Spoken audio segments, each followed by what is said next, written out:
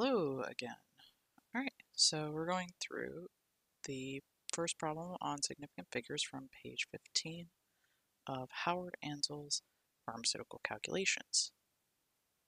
Very cheap book to get a hold of, and I'm gonna mark them out because I'm doing this for University of Toledo's fall PHPR class 2021, and we're gonna go over significant figures.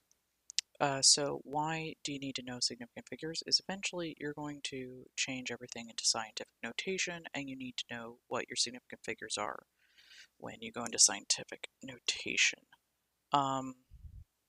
So really the big thing that people get caught up on with significant figures is zeros. So there are the zero rules for sig figs.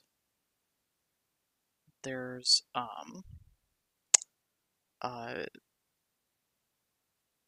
between, before, and behind. So the numbers between are, yes, they are significant figures. So those are for the zeros between other numbers, like 101. This would be a significant figures. The ones before are not, so that would be like that number. Those ones are not. And then the ones behind are maybe. It depends if they have a decimal point. So if they have the number 10, this 0 may or may not, it's behind the 1, may or may not be significant. But if it has a decimal point, you definitely know that that 0 is significant. So it's up to your best guess, but for this book in Ansel's, he has that all of them are. So for this purposes, yes. However, realistically, usually not always the trailing, the behind zeros are not, but they're known as trailing zeros.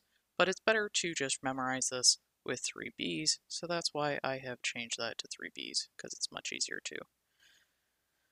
So, the ones assigned for your guys' homework are the chemical costs that, and then this one, and then that one. So we're going to go through them real quick, and then if you want to stick around, you can in fact do A, B, and C with me. So this one has a 0 in it. So is this before, behind, or between? It is between, so that is a significant figure. So there are 3 significant figures with that one. So here, this is where the maybe comes in. So if you measure 1 gram and your scale only shows grams, then you have only accurately measured, because significant figures really have to do with measurements. So you've only really accurately measured up to 1 gram. However, yes, it does equal 1,000,000 micrograms, but that's not necessarily the accuracy of the measurement. So this is where the problems come in. So this is where you're behind are maybe.